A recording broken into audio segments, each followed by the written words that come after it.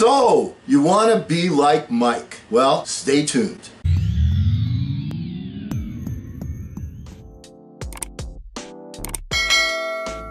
Hello again, everyone. I'm Eli's dad with Project Eli, where we educate, lead, and inspire. And I'm sure you've heard of the commercial, Be Like Mike, as a basketball player, but you know what? You take a look at what he's done business-wise. The man's a billionaire, so he's learned a few lessons. A lot of those lessons came from his relationship with basketball, and I've gone over, in my mind, some of the things that I've learned from basketball, and I want to share them with you because basketball is just like life, and here's how it is. First thing I want to talk about is running. If you're not able to run in a basketball game, what good are you? All right? I mean, the game is up and down. It's running, running, running, running, running.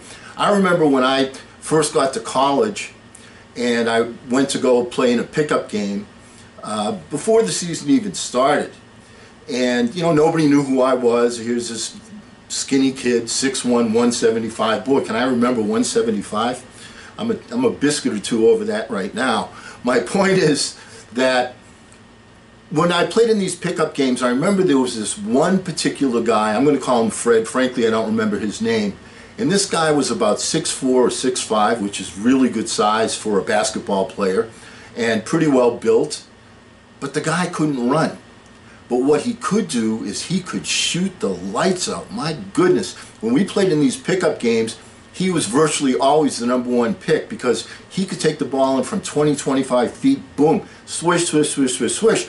And so I'm thinking to myself, boy, I bet that, you know, this guy's a pretty good player. Why doesn't he go out for the team? He doesn't go out for the team because he can't run. And if you can't run, even if you're the best shooter on the entire planet, you're not going to be a good player. So, in life, if you're not able to run, if your health is not good, if you're not with the proper mindset, if you don't have enough want to, you're not going to make it. So you've got to be able to run. Next thing I want to talk about is pacing. You know, I remember from when I was first starting to coach out in the Bay Area, we played a couple of teams. I want to tell you about these two teams. The story about pacing completely different. One of the teams was from a town called Saratoga, which I do believe is where Apple has its headquarters. I'm not sure, but I think that's where Apple has their headquarters. Anyway, we're going to play Saratoga, and I was sent to go scout Saratoga. Well, when I went to see Saratoga, because we already knew they were a good team because we'd seen their record, these guys just ran and ran and ran and ran and ran, and they never slowed down. Everything was running, running, running, running. They were in unbelievably great shape. And so when we were preparing to play them, that's how we practiced. And unfortunately for us, they cleaned our clocks. They were just, you know, we're out of breath. And these guys are still going because that's the way they played. Their pacing was so fast. They had it under control. They controlled the action with their fast break pacing. On the other hand, we had a big game with a team that we were trying to qualify for the tournament in high school in Palo Alto. I believe they're gun high.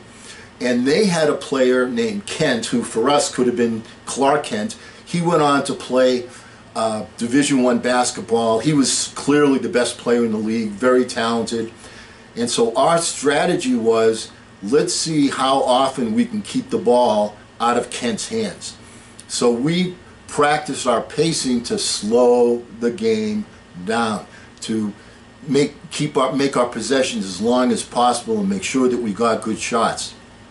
And we started to do that, and what happened with the other team, and Kent, I mean, just a high school guy, but tremendous player, they start to get frustrated. You know, the pacing wasn't what they wanted. You know, when they got the ball, they couldn't wait to go, and they rushed, they hurried. And we blew their doors off. They were, for my money, much better team as far as talent is concerned, but because we controlled the pacing of the game, we slowed it down, they got frustrated, and we were terrific that particular game. Our shooting was on target and everything. It was fabulous.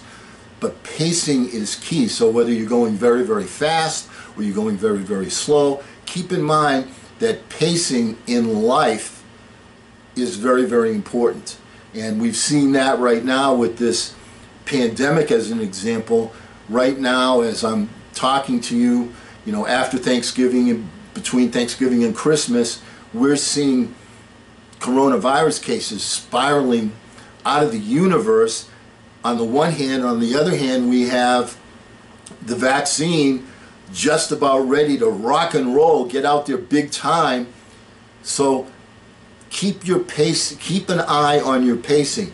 Don't be throwing away your masks just yet. We only have a couple more months where we have to, be in hibernation in order to stay healthy. So keep track of your pacing. It's true in basketball, it's true in life. Which brings me to my next one, which is outlasting or persistence. In basketball, you have to have the persistence to keep going. As an example, one of the things that we would do is we would, press full court right from the beginning of the game. That was what I did with my team. We press right from the beginning of the game. And in the beginning, when the other team is, they're fresh, they're coming out, they were, most of the time they could handle the press pretty well. But as the game went along, because what pressing does is it speeds up the game, what would happen is the players on the other team would start to get a little bit fatigued. And, excuse me, as Vince Lombardi famously said, fatigue makes cowards of us all. So if you have the ability to outlast your opponents, and your opponent can be a person, the opponent can be a circumstance, it can be, there's any number of things, scenarios change. If you have the persistence to outlast and keep going, that is going to be a big feather in your cap as far as achieving the success that you desire and you deserve. The next one in basketball I want to talk about is positioning. My goodness, it is so critical in a basketball game to be in the right position. You have to be in the right position to receive the ball. When you receive the ball, you want to be in what we call the triple threat position. What's a triple threat position? That means you can dribble, pass, or shoot. So you want to receive the ball with your legs bent, all right? Because if you receive it standing up, your first move is always to bend down. Why? That's wasted movement. So make sure you have the right positioning. Additionally to that, think about when you have a superior big man, like one that comes to mind, of course, is Shaquille O'Neal. 7'1", 270, 280. The guy took up a lot of space. And the other teams knew that. So what would they do? They would try and position themselves to deny Shaq the ball. But Shaq was clever, so he knew how to position his body. He knew how to block somebody from being in front of him so that he could receive the ball. And once he received the ball down near the basket, game over. All right? I mean, that's why the man's in the Hall of Fame, because he couldn't be stopped. But the key to his success was his positioning. The same thing is true in life. Are you in position to be a success? If all you're doing is complaining, whining, whizzing, and moaning, and you're not doing anything to put yourself in the position for when that opportunity, when the ball is thrown to you to score, you're not ready. So positioning is a key element. Rebounding. Oh, okay, rebounding. One of the things that we work on when we're coaching basketball as a basketball player is you put something on the rim so that the ball can never go in. We used to put a ring, they make a special thing, you put it on the rim, so if somebody shoots, even if it's going to go in, it bounces out because you got this metal thing blocking it. And that was the way we would teach our guys to make sure that they blocked out. The best thing that can happen as a coach when you're coaching rebounding is for the ball to actually hit the floor, where you have somebody blocked out and they can't get it, and the only place for the ball to come is to hit the floor, so you're in position to get it because you're in front of that guy. So be in position. Additionally, rebounding means recovering a miss. So that's a critical thing in basketball because that gives you another chance. And also the fact that when you're there and you're rebounding and you're close to the basket and somebody just misses and you're in a position to just tip the ball and put it back in the basket, that's easy. All right, how does this relate to life? Well, first of all, you've got to block out all of the distracting elements, all the elements that are not positive for you, and give yourself that work time, that super work time, and block out everything else and have that singleness of purpose. Recovering a miss, my goodness, you have to be able to pick yourself up. Guess what, folks? Just like in basketball, not every shot's going to go in the basket. You have to be able to recover from that miss and continue to play the game, whether the game is basketball or the game is life. And of course, there's the tip-ins that we talked about, where many times when you're blocking out and you're in position, you just miss. Well, be in a position to rebound, to just tip it back in, because you're that close, and you need to take advantage of the proximity you are to the goal, to the basket. The same thing is true in life. You're very close. Make sure you take advantage of your proximity to the finish line, the goal that you're trying to achieve. Of course, the most treasured skill in basketball is scoring. So once you are in position to score, you got to score. That's the name of the game. When you're playing offense, if there's nobody in front of you, don't run the play. Go to the basket, lay it in. If you're a defender and you're covering your guy and someone's coming to the basket unimpeded, get in front of them. Play defense, because the name of the game is scoring, to put the ball in the basket. And doesn't matter if you're a guy, if you go, well, I got my guy covered. Doesn't matter. That's a team game. If somebody else scores, it still counts against you, doesn't it? You want to make sure that you have the skill and the ability to see the opportunity, so that when the opportunity comes to score, you're in a position to score. Now that might mean shooting with your left hand, Eli, being in a, because you have the left side, taking advantage of that. In life, the same thing is true. You're not always going to be able to go to your biggest strength. One of the things you want to be able to do is to go where the opportunity leads you to score. Timing. Oh, timing is everything. If you're a fraction of a second late in basketball, the other team's going to tip the ball, the other team's going to intercept the ball. Timing is everything. So what's the key to timing? Anticipation. You have to be able to anticipate where the ball is moving, where the players are moving. You want to keep, in basketball, what we always say, have man-ball contact. You want to be looking, you know, it looks like you're not looking at either the man or the ball, but on one eye you're looking at your guy, and on the other hand you're looking at where the ball is, and you want to be in between. Why? Because that allows you to anticipate. So you need to keep your eye on the ball as well as your individual assignment. What does that mean as far as timing is concerned? You have to be able to look at the big picture as well as your particular assignment and how it fits in. As you acquire mastery, preparation becomes more critical. How does that relate to basketball? All right. Well, I played high school basketball. I was somewhat of a big shot in high school. Not a great big shot, but somewhat. Anyway, then I went to college, and I'm playing in college. You know what? There's a big difference between playing in high school and playing in college. When you're playing in college, a lot of times you're there and you have a scholarship, and so the fact that you're playing basketball is one of the reasons why they're helping to pay for your education. As a result, they want to make sure that you're in a position to deliver the goods. So if you're going to deliver the goods, one of the things you have to do is to be able to play. All right, so what kind of preparation am I talking about? Well, I could be talking about scouting. Okay, that's one thing. But in this particular case, I'm talking about shaving your ankles. Why would you ever want to shave your ankles? All right, well, when you're playing basketball, and keep in mind, it's not just the games. You got practices. You play 2 games a week when you're in college, but you have practice 4 or 5 of the other days just as well. I mean, we were practicing six days a week. when I was playing college ball. And so when you're playing in practice, you're still cutting, you're still moving, you're still going full speed. And basketball is a game where one of the things where you're most vulnerable is spraining your ankle. So one of the rules when you get to college is you have to tape your ankles. You have to give yourself that little added protection. The why and because on that is when you have that little added protection, it eliminates to a small degree the frequency of the times that you're going to hurt your ankle. So, and why do you have to shave your ankles? Did you ever try and rip some tape off your ankle when you have hair on it? Ow!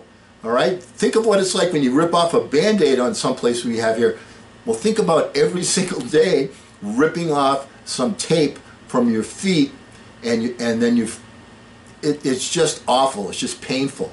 So you shave your ankles so that you can get taped and so it won't be painful. Does that make sense? All right. And by the way, one of the things when I used to take off my socks when I was in the dorms, or people would look at my ankles and they go, "What's the story with your ankles? You don't have any hair on your ankles." Okay.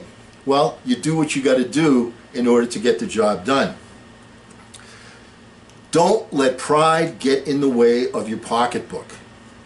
Okay, I've spoken about this before, and I want to give you a specific example. When I was in high school, actually when I was in grammar school, I had kind of a workout partner. His name was Bruce Rosen, and Bruce was a fine basketball player. And then we went to high school and we played freshman ball together, and he and I started on the freshman team. We weren't the best players, but we started on the team and so on. And then sophomore and junior year, Bruce started to hang around with other people that weren't athletes. All right, and you know, I'm tying this in with, you know, you become the 5 people you hang around with the most. And these were, keep in mind, this is like, you know, the late 60s, early 70s. You know, these are very turbulent times, politically speaking. And Bruce was a great basketball player. And then he was hanging around with these guys, and they had long hair and were doing other things and so on and so forth. And one of the rules that the basketball coach had was, if you're going to come and play ball, you have to have a basketball player's haircut. Keep in mind, times have changed. But back then, that was a big deal. So the question came down to, is Bruce going to cut his hair to play ball or not? Well, his sophomore and junior year, he decided, no, I'm not going to cut my hair, and he didn't go out for the team. He came out for the team as a senior. He cut his hair, came out for the team as a senior, but he lost those 2 years of high school competition. And Bruce was okay as a senior, but I mean, he and I were somewhat equal when we were freshmen in terms of players, as playing ability. But when we got to be seniors, I was up here and he was down here. And those 2 years that he didn't play organized basketball just absolutely killed his progress. He let pride get in the way of your pocketbook. You have to decide, is something important enough for me to take a stand? Sometimes it is, sometimes it isn't. This was, to be very candid with you, sometimes it isn't. He should have cut his hair and he should have played ball, and I'm sure if we could speak to Bruce today, he would say, boy, I sure regret not playing ball when I was a sophomore or a junior, because these are memories that you carry with you for a lifetime. So you don't want to let pride get in the way of your pocketbook. Sometimes you have to do things that aren't copacetic with your character. And I'm not saying, you know, have a bad character. What I'm saying is make a good judgment. Next thing I want to talk about is angles. Basketball is a game of angles. You have to make sure that when you're passing somebody the ball, it's coming into them from the right angle. So you look, you try and get the ball into, let's say you're Shaquille O'Neal, you know, down near the basket, and you're at the top, and you're looking, and there's a guy in front. Okay, well, you can't get the ball there because there's a guy blocking it. So you pass the ball to the side, and Shaquille O'Neal now blocks the guy out from going because he's in front of him, and now the angle is changed. You're able to make that pass. How does that relate to life? you will come across all sorts of different obstacles in your life, be it people, be it circumstances, whatever. You have got to be willing to change the angle on your thinking. You've got to be able to change the angle on your thinking. Change the paradigm. Look at things from a different perspective. Basketball is clearly a game of angles. Success in life is a game of paradigms, changing the angle and getting into the most advantageous position to move the ball into position to score. And the last one I want to talk about today is pressing and fast breaking. We touched on that before. You know, pressing is when you go and cover somebody, not at half court, but full court, all the way. So you're denying, you're saying, I'm going to make it difficult for you to dribble right from the get-go. I'm going to make it difficult for you to receive the pass right from the get-go. I'm going to be blocking. What most people do, what most teams do, and you see this in the pros, is they don't really start to play defense, for the most part, heavy defense, until around half court. All right, they let the people bring the ball up. Why? Because it takes a lot of energy to do that. All right, and fast breaking, the same thing. You get the ball off the basket, boom, you want to go, you want to run like nobody's business towards the other end. And in the beginning of the game, what happens is, people have energy, and stamina at that point in the game. But as the game goes on, cumulatively speaking, you start to wear the other team down. And if you're losing in the game and you need to speed things up and you need to turn the ball over, you need to get more possessions, you can't score unless you have possession of the ball, you have to be aware of the timeline, of the clock, of what the clock is telling you. I only have 4 minutes, I have to make up 5 points. I better hurry, because if I don't, the other team's going to take their time. We need to turn the ball over. So pressing and fast breaking are things that work not only initially to some degree, but more further on down the road at the end of the game. You have a cumulative effect, and you're aware of the timeline that you have to achieve your particular desired outcome. Isn't that true in life? Hey, the pandemic, all these different companies researching and developing vaccines. They're aware of the timeline. The timeline is, the longer we wait, the more people are going to get infected and the more people we're going to lose to this virus. And the key thing is that they were focused on getting the job done. Getting these vaccines right now is nothing short of a miracle, because of the focus that was put upon this particular objective. And so there was fast breaking and there was pressing certainly involved in developing this virus, and developing this vaccine for the virus. So the point is, in life, you're going to come across certain timelines, and remember that the things that you do on a day-by-day basis are cumulative and they add up.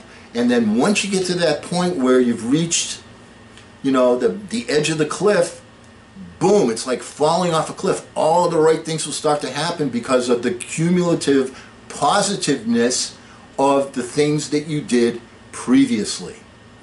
That was a mouthful. All right. Well, I've given you today 11 things how basketball imitates life. If you want to be like Mike, these are lessons I'm sure Michael Jordan learned. And there's a lot more. We're doing a whole series on this. Eli, I want to speak to you in your language, the language of basketball. But you do not have to be a basketball aficionado to understand these things and see the congruencies therein. And because we'll never end a meeting on a philosophical note, let's get out there, take the ball, and charge! I'm Eli's dad.